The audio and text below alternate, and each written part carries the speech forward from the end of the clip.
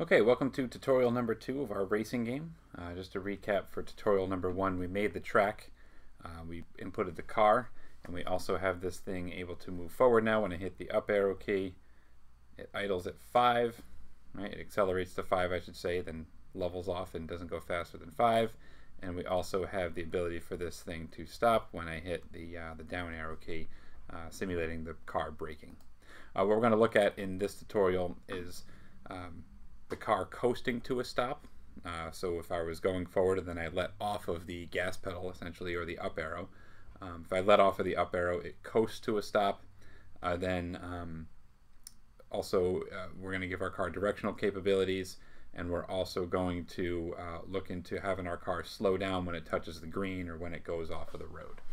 All right, so what we're going to do is have this car coast to a stop first. So we're going to look at right here where our down arrow key is pressed. We're going to change speed by negative 0.4. We're going to mess with this because where our speed is decreasing, we're going to add in another element in there, which will have the car coast to a stop. So we're just going to take this thing, we're going to pull it down here, and instead of an if statement, we're going to embed that in an if-else statement. And we're just going to say, for the first part of it, just like we had before, if our down arrow key is pressed, then change speed by negative 0.4. So that's going to be our brakes, right? So that's going to still do the same thing. But what I want to do is also, if nothing is pressed, meaning if no up arrow or down arrow is pressed, I want you to coast to a stop.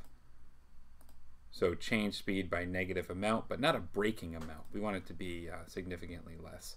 I thought negative 0.07 was about what we want. All right, so this says if the up arrow key is pressed, increase speed, down arrow key is pressed, decrease speed, but if nothing's pressed, decrease speed, but don't decrease it as much as if I hit the brakes. So we'll try it out now. So if I let go, you can see we're coasting to a stop. Okay, now that doesn't mean that our brakes are disengaged, because if I ever wanted to use the brakes, right, the down arrow key can be pressed, and we know we're going to idle there at 0, right? Our speed's never going to go less than 0. Because of this thing right over here. All right, cool. So we have our car behaving the way that we want it to right now, and now we're ready to give it some type of direction. So we're going to make a new variable and call it direction.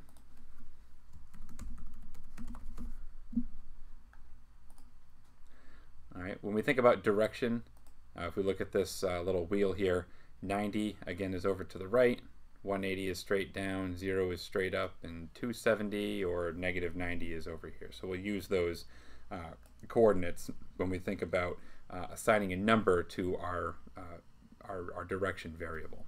Rather than point in direction, I'm actually going to take this thing and get that out of here. And I'm going to say in the beginning, we're going to set our direction to 90. All right? Then down here, we're going to make a new script and say that we're going to forever point our car in the variable of direction.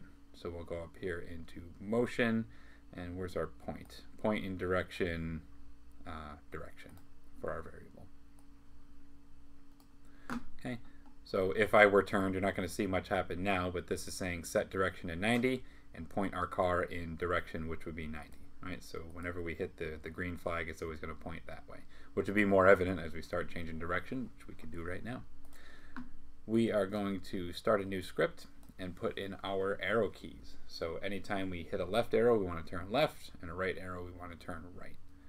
So we will put in another forever loop, because we always want to have control over, or we always want these keys to control the car moving. So we can say if my left arrow key is pressed, we want to change direction. Now thinking about our wheel that we had before, it's pointed this way for 90, so a left arrow key is going to decrease 90. So we're going to change our direction variable by a negative number. So when the left arrow key is pressed, we're going to change direction. I found that negative 5 is pretty good. And we'll try that out. So if I hit negative 5, you can see my car moving, right? And I'm able to make left-hand turns. Right, now I want to be able to make right-hand turns.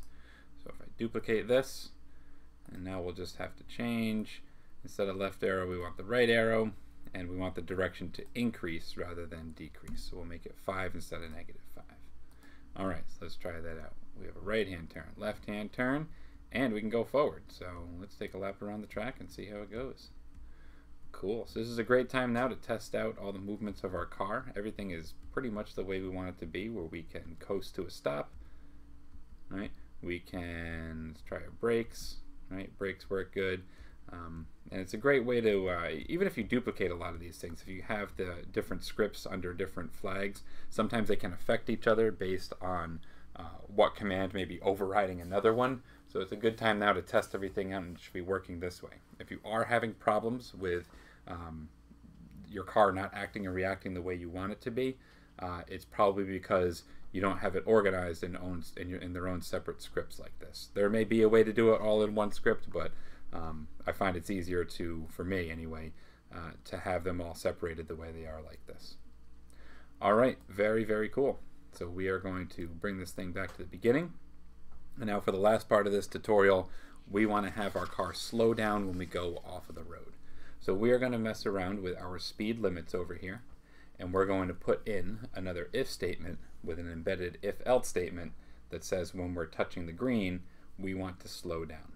We also want the other properties of the car to stay consistent, right? We want to be able to, when we have the gas pedal pressed down or when we have the up arrow pressed, we want it to go forward, we want it to decrease in speed, and of course we want it to stop. So we're going to organize it in this way. And we're going to say, overall, something is going to happen if we're touching this green color. So we'll say right here for sensing, we'll say that if we're touching this green color, then we fall into this loop. All right. Now, if we're touching the green color and we're touching the up arrow, we want the speed to be decreased. If we're in the green and we're not touching any key, we want our car to decrease in speed. So we can say this. We're going to want to have an if-else statement. Oh, back in my control. And we will say, if we're in the green and the up arrow is being pressed, then we're going to want to set our speed to something less than 5. I think about 2 is good. So let me just put all those things in here. So if our key up arrow is pressed, all right, we want to set our speed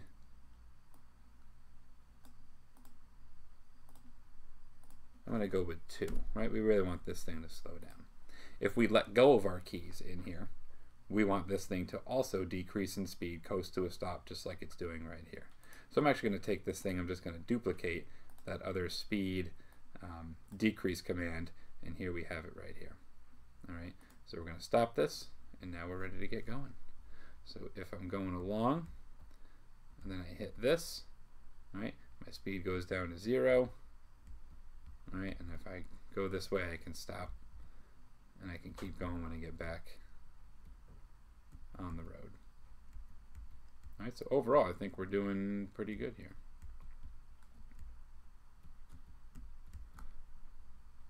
All right, if you don't have this if-else statement with this other change speed by -0.07 and you just have an if statement in here, what's going to happen is you're going to go into the green and it's going to be like cruise control, and it's just going to set this thing to 2 for our speed, and it's going to be doing cruise control in here, which I guess you could have, but I think this kind of gets the characteristics of the car a lot better. All right, so we'll give you some time, get these new elements put into the game. For the next one, tutorial number 3, we'll get into our lap timers and try to get our best lap time.